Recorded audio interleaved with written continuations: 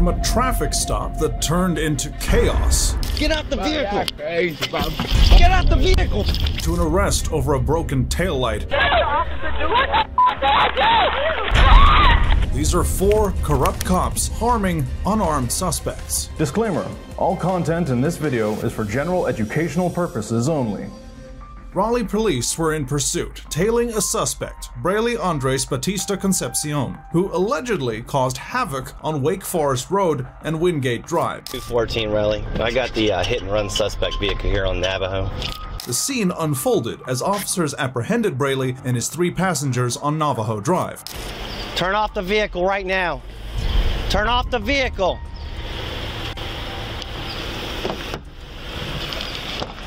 Turn off the vehicle, man. Put your hands on the steering wheel. The officers' commands flew like confetti at a parade, demanding Batista Concepcion shut off the vehicle and get out. The officer's handling of his hair was pretty damn disgusting, as he didn't even let Brayley talk with him. Put your hands on the steering wheel. Put your hands on the steering wheel. Get out the vehicle. Get out the vehicle. 217, step it up. Nah, get out the vehicle. Get out the vehicle. Get out the vehicle. Get out the vehicle. Stay in the vehicle. Get out the vehicle. Nah, get out the vehicle. Get out the vehicle. As tensions rose, so did the physicality, with another dirty cop eventually pulling up and resorting to a good old-fashioned belly flop to subdue Brayley. Get out the vehicle! Get out the vehicle! Right now! Get out the vehicle! Right now! Get out the vehicle! Let go! Let go! Now get out the vehicle! Put your hand behind your back. Get your hand behind your back now. Right now. On your belly. On your belly. Amidst the commotion, one officer, clearly flustered, struggled to comprehend the situation, spouting out a weird mix of commands and concerns about potential hidden weapons. It was a scene straight out of a very weird B-rated action film, the action being more slapstick than suspenseful in this case. What happened? Yes. Yes, grab him, grab him, grab him. He fled from the vehicle. Sit down! Sit down on the curb! Sit down! I don't know. Should be a heavy-set male, Hispanic, light-skinned.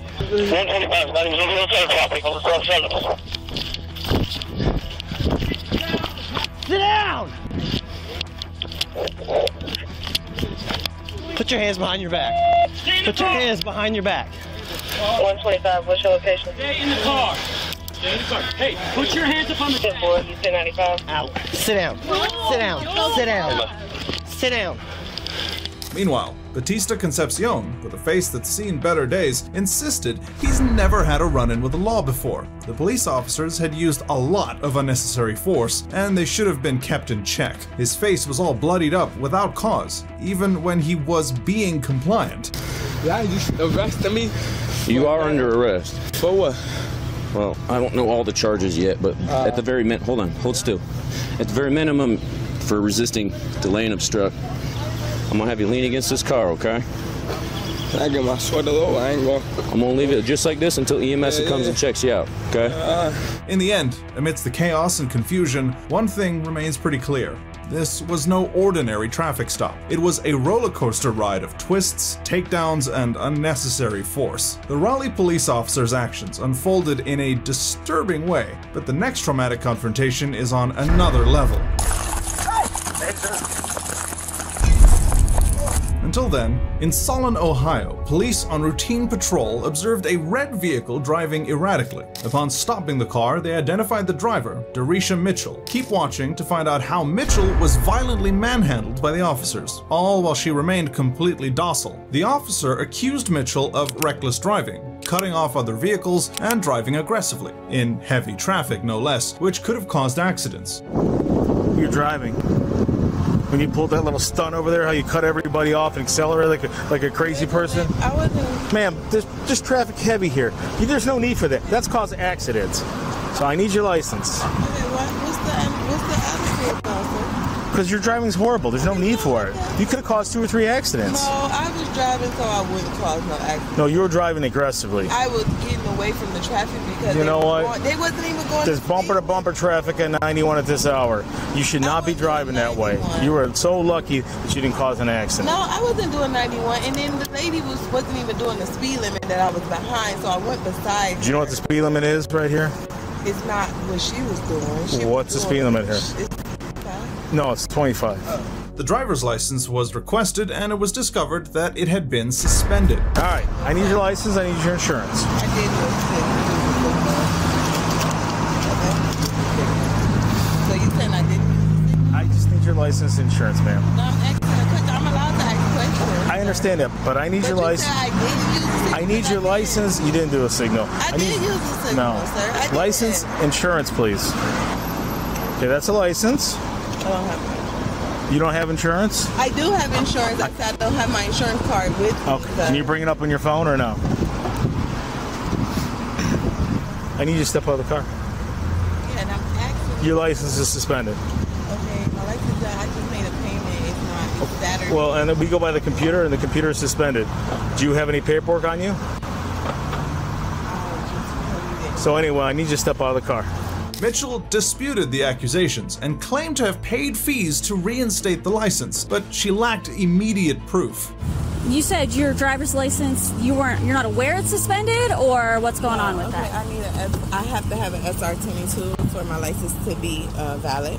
Okay. And I paid it, but by it being a Saturday, it's not gonna go through. I got paid yesterday. Okay, did you pay it today, or did you pay it yesterday? I paid it today. And it's you paid it today. Do you have a receipt that shows you paid it? I do. Okay. All right. Well, you weren't on trying. Medical marijuana card? A medical marijuana? Medical marijuana card. No, I don't. Because your car does smell like marijuana. Okay, but I haven't been smoking. Okay. I haven't. Smoke anything? Have you had somebody else in your car that's been smoking? I had someone else in my car, but I haven't been smoking. And you where else are your plates expired? My place is expired. I got everything. Yeah, everything is in the mix of it. It's so much stuff going on. It's like I have the check in the line is on, so you have to. So you have to pass that before you can get the plates. But I have the appointment on Monday. Okay. The officers then searched the vehicle and proceeded to issue citations for the various violations, including the expired plates and suspended license. There was also a marijuana cigarette found in the car, but that was it. Okay, your license is showing suspended. Derisha, there was a marijuana cigarette in the ashtray. Yeah, the ashtray. I'm talking about the pills that you guys are reading. I'm not talking about the marijuana. That gives us access to the whole car, ma'am. Mitchell asked for the officer's sergeant. However, the situation soon escalated when even the sergeant became agitated and aggressively started handling Mitchell, leading to a physical altercation between the two. Okay, I'll call my sergeant. Our sergeant's right there. He'll be here in like 2 seconds. We're done here. Stay away from the car. This is my car. Stay away from the car. This is my car. Stay away from the car. Okay, I was getting. Joe, get in your truck and go. Why Get in your truck and go. touch me? That is so racist. Y'all is so racist. Oh, everything's racist. Yeah, it is. That's all it is. It's the only excuse you got. That is what the fact that you don't have a driver's license, no insurance, expired tags. I do have a driver's license. It has nothing to do with anything. It's our fault, right? And he didn't give me my insurance. Where's my driver's license at? That's gonna be it to the court. Oh no! Well, now you're taking my driver's license. Why would you take my driver's license? Property of the state of Ohio. I never in my life had to go through this with nobody Property of else. the state of Ohio. Why is it property of the state of Ohio? Because I it's never suspended. got my driver's license taken. It's suspended. But I never got them taken. Okay, ever. that doesn't you know, mean. If they was, but, just because other people don't want to do it the right way doesn't mean we're not. It's not the right way. Y'all just racist as fuck. Okay, all right, we're out of here. You know what? We're done. She wants to pull that card. We're out of here. We're out of here. Ma'am, what are you doing? You're not getting in the car. You're not getting in this car. Get away from the car. Don't tell me. Get away from the car. Get away from the car. Like I said, shut up. No, you shut up. No, you shut up. No, I'm not going to. Do something. Get away from the car. Ma'am, you're gonna get hurt. You have to step away from the vehicle. Out of the road. Why are you touching me? Get out of the roadway. Hey! Stop! Stop! Why is you touching me? Why is you touching me? I didn't do anything. Why is you... See, I'm not doing anything. Standing in the street. I'm not. Why is y'all touching me? This officer move his car after he get out of the road. I'm not doing anything. Get away from the car. I'm not doing anything. anything. It's obstruction and assault on a police officer. I didn't touch nobody. You punched me in the face. No, I didn't. You did. Can you get off of me? Stop. The woman was charged with the following: assault, resisting arrest, obstructing official business, expired plates, driving under suspension, and was indicted on the following: resisting arrest and assault on a peace officer. Shifting gears from this woman's heated confrontation, we dive into a bizarre case of mistaken identity involving a black man. A whole whirlwind of confusion and chaos as he was caught in the crossfire of a police blunder. In the bustling streets of Michigan City, the stage is set for a classic case of mistaken identity. Tahir Kelly, a 26-year-old minding his own business, suddenly found himself thrust into a storm of chaos set up by none other than the long arm of the law. Yeah, but what direction? Because I was looking at you earlier. If you were looking at me, you would have seen that I was at a blue house on 9th Street. Okay. You can. Well, here's why I'm asking. I know, because we just watched the 3 dudes run. Okay, what do they look like? There's the little dudes. Little dudes? One had all blue on, one had, I think, a pink shirt on. We don't do no digits, Come on now. I got hit by 2 cars. I have a learning disability. I lost 5% of my brain. All right. So what you're telling me is you're gonna come back with a ID or something to the state of Indiana by this name. Just be honest with me, man. I don't know. I just came sure. out here. We'll run with that. Michigan City police officers spotted Kelly, and they mistook him for a suspect in a suspicious vehicle report. What followed is nothing short of a comedy of errors, as officers badgered Kelly for identification, only to receive a string of false names in return. But could you tell them that I was not with that crowd? So then what's your real name? Because now you're working your way into something else. Okay, so you can tell me your real name, or I can just take you to jail. Make up your mind. My real name's Tahir. I don't get no return. Name and date of birth, bud. That is my last name's Kelly. But that is my date of birth. So you still lied. Your name is Benson or Kelly? I just got married. I'm not lying. My wife's name is Mary Benson. Why'd you take your wife's last name?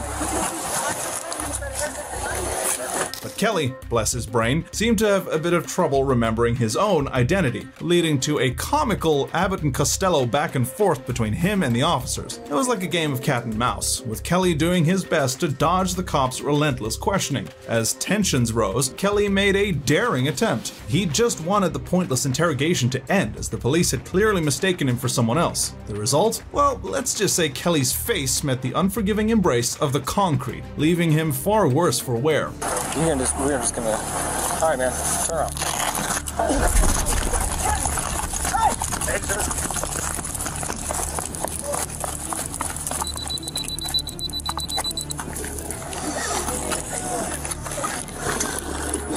City 25 time again.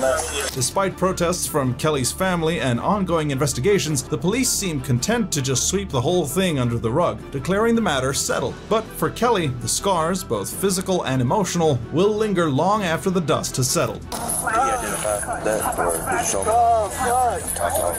can't feel my face. Yeah. Well, he told me what his name was, and I wasn't getting no return. Then he told me what he said his name was Benson. Then he said his name was Kelly. Yeah. So then I went back, tried, and was going to talk to him again, and then he ran. No, I mean, once he matched the description, you guys are looking for him. How did you see that? He was trying to ditch it out of his hand. Okay. Ditch what? Nothing. You see how fast he made it over here by the time we got over here? Yeah, he was. So it was. If you just want to come up here, that'd be great. He's going to go with you guys. He got tased and he did a front flip and hit his face, and so his face is he's bloody on the face and everything. In the end, one thing is absolutely clear. This wasn't just a case of mistaken identity, it was a prime example of police overreach and incompetence. And poor Tahir Kelly, well, let's just say he's probably reconsidering his choice of jogging route for the foreseeable future. Brace yourself for another troubling incident, where an officer used obviously inappropriate force on an innocent woman over nothing more than a broken taillight. In an incident on January 31st, 2019 that has sparked outrage and raised questions about police conduct, a Richmond police officer is under investigation by the Texas Rangers following a troubling arrest captured on dashcam and bodycam footage. How you doing, man? My name's Officer Miller, Police Department. You got your driver's license? Oh, yeah, you got a red card off. What step out for me?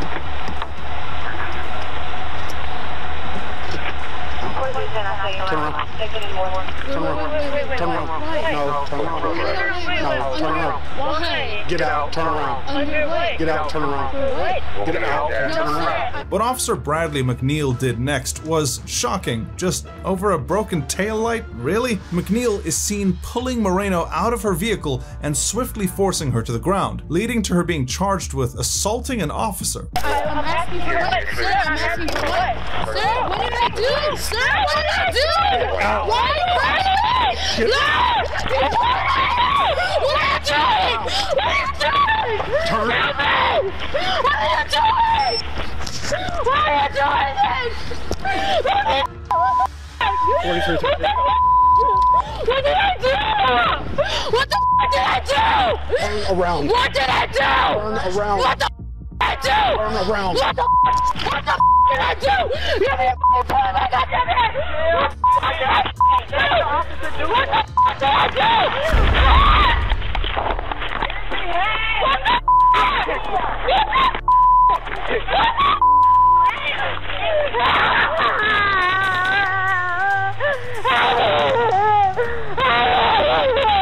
However, the situation turned when Moreno's attorney, Wilvin Carter, highlighted concerns about McNeil's actions. Subsequently, Moreno was cleared of the charges, shedding light on some pretty obvious misconduct by Officer McNeil. In response to the incident, Richmond police launched an internal investigation with the Texas Rangers involved. Currently, Officer McNeil has been placed on leave with pay pending further examination of the case.